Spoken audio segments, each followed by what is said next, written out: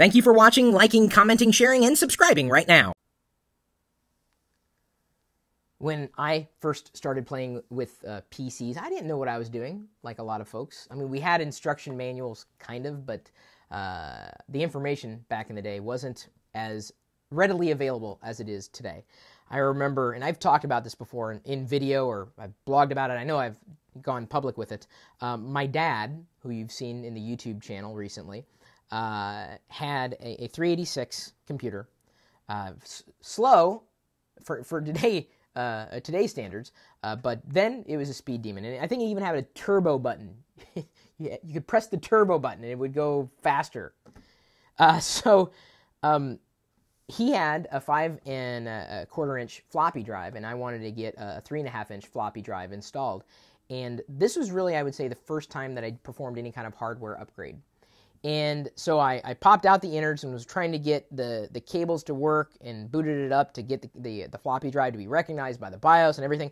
And as I was doing this, during one boot up, I placed the floppy drive on the edge of the case, really. And it was an exposed case, and it basically I had metal touching metal that it should not have been touching.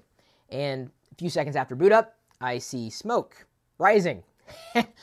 Wow, you want to talk about scaring the bejesus out of somebody.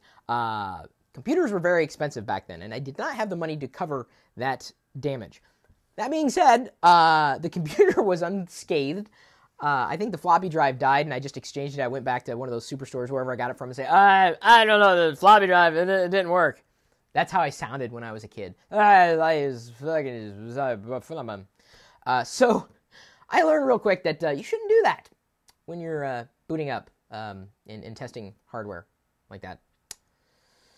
Either way, we've written an article for you, not about how to destroy your father's computer and possibly lose your life before you've really begun it, but how to save money on computer repair. It's posted for you. The link is in the description for this video. Please feel free to click along and share it. I'm going to go ahead and +1, tweet, and like it. And hopefully you will as well, especially if you're into computer repair and saving money. And come on. I know our audience, they love PCs, they love tweaking, they love getting in there and getting their hands dirty and causing smoke to rise from their PC. Really, you have no idea. I was afraid for my life. So, how to save money? We've got a few suggestions, including knowing that technicians don't always know the best solution.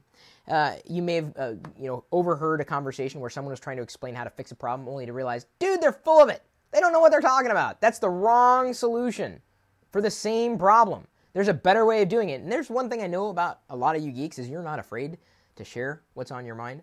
So keep in mind, they may very well overcharge you for computer repair. Sometimes it's okay to get a second opinion on service and support for one particular system or another. Another question in terms of saving money on computer repair is potentially by going to smaller shops. And this is something that, even though it's been a while, I used to do. If I needed help, if I wanted the skinny on something, I would go to a mom and pop shop and deal with them directly, because I know that the owner would generally give me the straight scoop. And there are exceptions to every rule. Sometimes reading reviews and ratings will help, make sure that, or I should say, ensure that you're not going to get ripped off. But by dealing with a smaller shop, they don't have the same overhead as those larger superstores might have, or even, the online vendors. Dealing with someone face to face and really allowing you to get I'd say, a more intimate relationship, I know that sounds a little strange, with the people who might be responsible for getting you back up to speed. I've worked with smaller shops for a lot of house repairs, and they've not only saved me money, but they don't have anything to hide, really. And I get that feeling when I'm dealing with a smaller business. I prefer working with smaller businesses than bigger businesses, by and large. Not to say that the bigger businesses are bad. It's just that I feel like I'm getting a better, more bang for my buck. And yes, I want to know that the person who might be repairing something, whether it's a computer or something else, is giving me the straight scoop. So we've got a list of suggestions on how you can save money on computer repair, including, yes, DIY, which is short for do it yourself. This is something that I did in college as well. I didn't do a lot of hardware stuff, but I did a lot of software troubleshooting. And it's funny, Joshush812 on YouTube says, you probably have a friend that knows of computers, so you can ask him and pay him with a lunch. I used to do things for beverages and munchies all the time back in the day.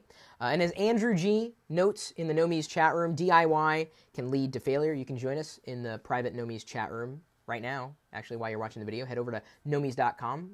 You can either sign up for a monthly or an annual subscription.